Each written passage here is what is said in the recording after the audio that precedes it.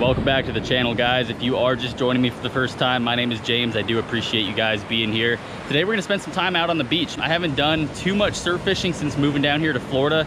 I've always heard how much fun it is. It always seemed kind of boring to me until I actually started trying it for the first few times, and then I was like, hey, this is kind of fun. So I still don't totally know what I'm doing yet, but I think we'll get into them pretty good. We're gonna just spend the day relaxing out here on the beach, hopefully reeling in some Pompano. I know the bite has been pretty good. The conditions are looking pretty decent today, so I'm hoping they're there. So let's get some lines in the water, guys. Let's get to it. Hopefully we'll catch some fish. For bait today, I do have some shrimp that we're gonna be using. These are like the fresh dead shrimp here. So we're gonna give those a try, see if those work. And then I've also got the shrimp flavored fish gum. We'll put the shrimp on there and then tip it off with some fish gum. All right, let's get this out past the first sandbar. I want to get them between the two bars. I think that's where we're probably going to have most of our luck at here.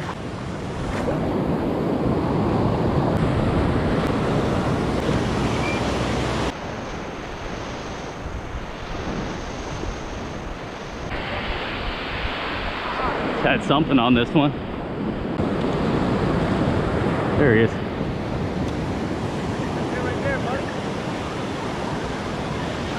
I was on the phone with Cody too, and I'm like, gotta go.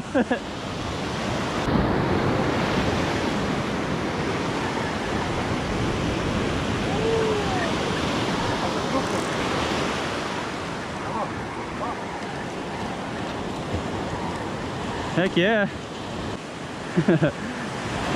Ooh, that's a nice little pump, man.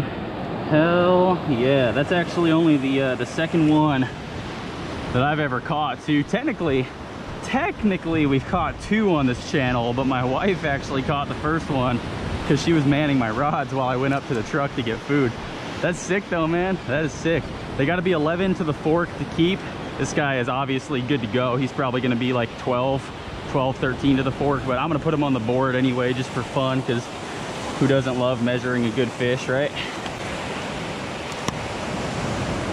13.5 to the fork. Heck yeah, man. All right, guys, there's a look at that pomp for you. Only the second one that I've ever caught, man. That is so sick, and it only took about 10 minutes after throwing that rod out to get that.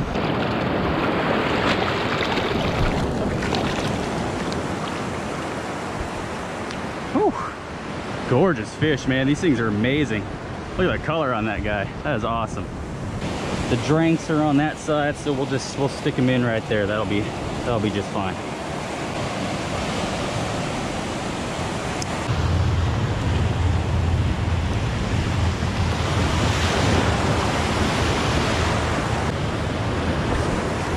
All right, guys, we got those rods cast back out. Doug is here, so welcome. And we're walking up here right now because we got like some serious fog rolling in. I thought it was supposed to be nice today, but I guess we got like a dense fog advisory or something. So we're gonna go check this out. This looks pretty wild. All right, well, at least it's not thunderstorms. That's what I was worried about. It looked pretty dark, but you guys can see it's rolling in thick over the beach down here. So I don't know. See what happens.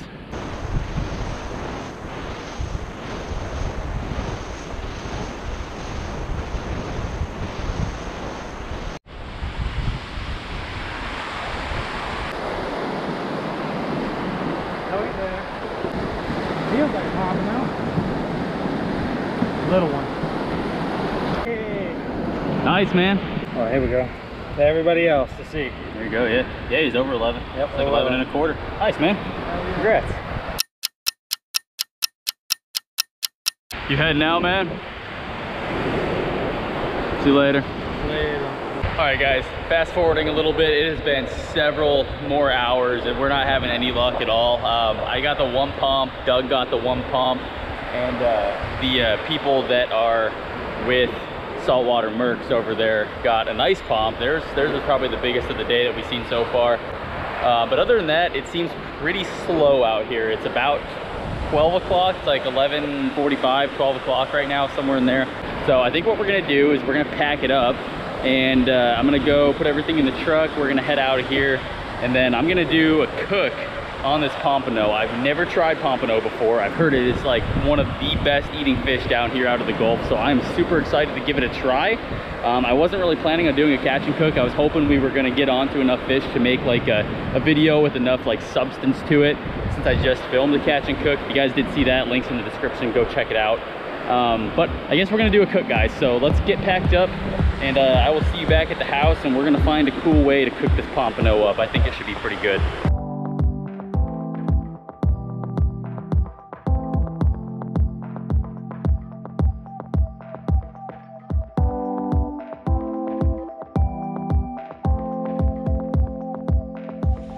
Alright guys, welcome to the kitchen. So with pompano, I keep hearing from all of you guys and everyone I hang out with, it's like one of the best eating fish here on the Gulf Coast. So I'm gonna try to do something that kind of like keeps the flavor of the fish. So we're gonna keep it simple. I am gonna do fish tacos again. I just released a video recently that I did fish tacos on. So I was gonna stray away from that, but Michelle, who is behind the camera right now, did not get to enjoy the fish tacos, and I still have a bunch of ingredients left over from that we need to use. So let's go ahead and get into it. So we're gonna start out doing a salsa. The reason I start the salsa first before cooking the fish is because fish cooks very fast, especially when the fillets are as thin as they are.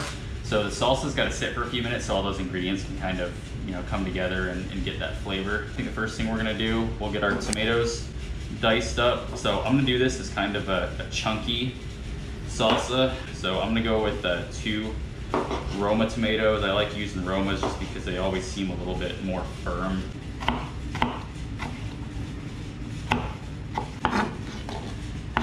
We're gonna do jalapeno. I'm only gonna use half a jalapeno for this. And a little trick here, because Michelle does not like spicy foods. If you guys don't like spicy foods, what you can do with these is just take it in half, just like that. You can just take that spoon and just scoop it right down the inside of that jalapeno. Just take all those seeds out, take the inside out. That's gonna tone the spice down a little bit for you. So I'll just do a nice fine little dice here.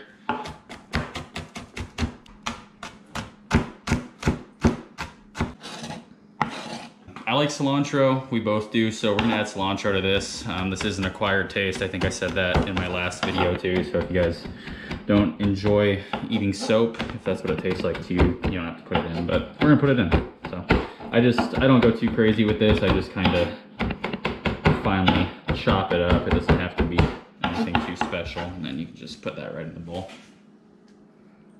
Okay, and then we're gonna do red onion. Because we're adding this with a jalapeno, we don't want to get too much zest, so we're just gonna do probably just one slice of red onion and finally dice that up. If you like more zest, of course you can put, you know, however much you want in there, but since the wife doesn't like spice, we're gonna try not to make it too horrible. Beautiful slice job, James. So the next thing we're gonna do mango. This is gonna be a sweet and spicy, not so much spicy, but you know, sweet and spicy salsa, so to say. So the sweetness is gonna come from the mango, and we're also gonna do pineapple, which this is a new one for me. I've never done pineapple in a salsa, so I'm kind of excited. So same thing, we're just gonna take this into, you know, just not super fine dices, but fairly decent size.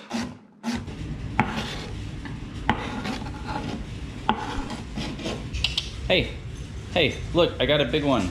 Hey. Okay, there you go. Good girl. Hey, look, you gotta do the catch trick for the viewers. Here, look, Lacey. Lacey. There you go. Good girl. All right, you too. Boop, boop, boop.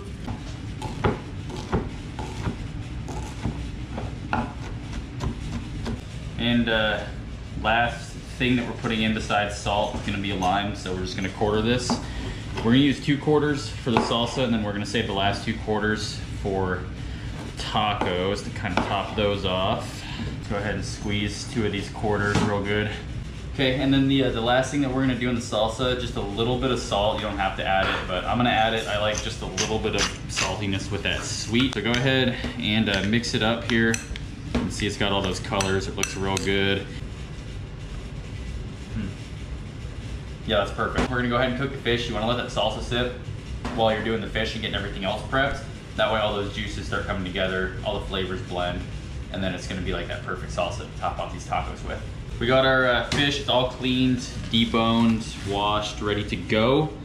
And it looks really good. It's nice, white, flaky meat. I am noticing it looks, if you guys look at it real close, it looks a little bit denser than some of the other stuff that we've done, like the sheep's head, for example. The triggerfish especially, the triggerfish seems much more like light and kind of flakes apart, whereas this just seems like very dense and it's like heavier. So just something interesting. Old Bay seasoning, I put this on pretty much all the fish that I cook. I'm gonna try to keep it pretty light here though. Add a little bit of black pepper. Usually when I'm cooking fish on the stove like this, I like to just go with a medium heat. That's gonna be perfect. And then I like to do butter and oil, so we're gonna get a good amount of butter in the bottom of this pan. And you wanna make sure, if you're doing butter, that you're also using oil in addition to that butter, because the butter will burn if you don't add some oil to it, and then you're gonna end up with all that fish sticking to the bottom of your pan. So it also helps to have a good non-stick pan. You can have another one. And here's yours. If you're gonna be in the kitchen, I'm gonna mess with you, dog. You really think that you want this? Really? You want some plain lettuce? Oh, she's gonna munch it. Yeah, it's not very good, is it? Not very good, is it? It's a little bit gross, huh? And then we should be ready. Once that's nice and hot, you can see the smoke coming off of it, to go ahead, put our fish down. And I probably got just a little bit too much oil and butter in here. I probably could have done a little bit less, but you know, hopefully that'll help this not stick to the pan.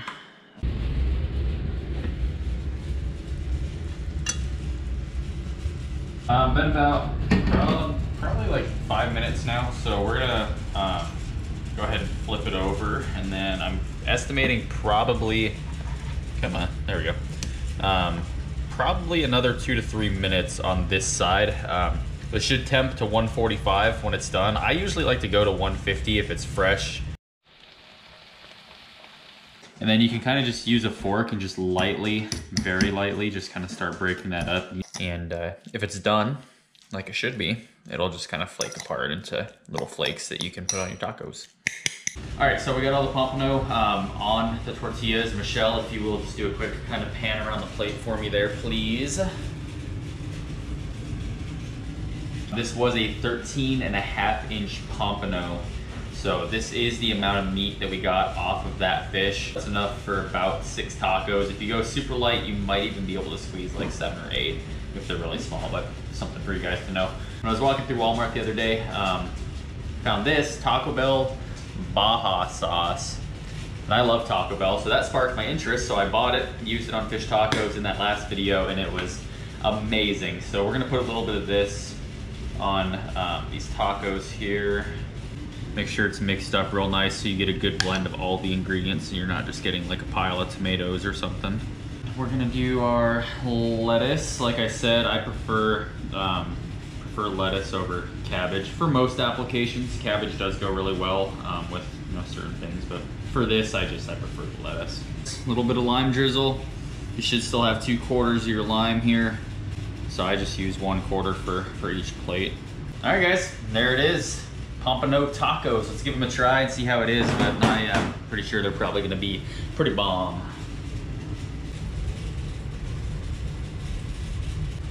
It is good. I like that pineapple. The pineapple's good. In that last video we did, I just had the mango. It was the exact same salsa recipe, but just the mango.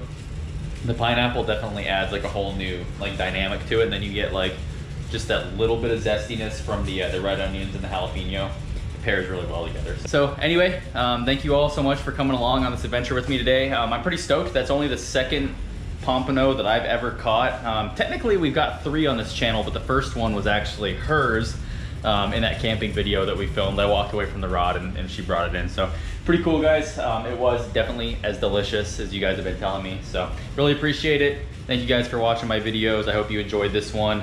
I do have a whole bunch of new stuff coming out here soon, as well as a couple announcements coming up probably within the next like month or so. So you guys stay around. Hopefully you keep enjoying the videos, and we'll just keep having a good time catching some fish, maybe doing some camping and all that kind of stuff. So as always, guys, look forward to seeing you on the next one.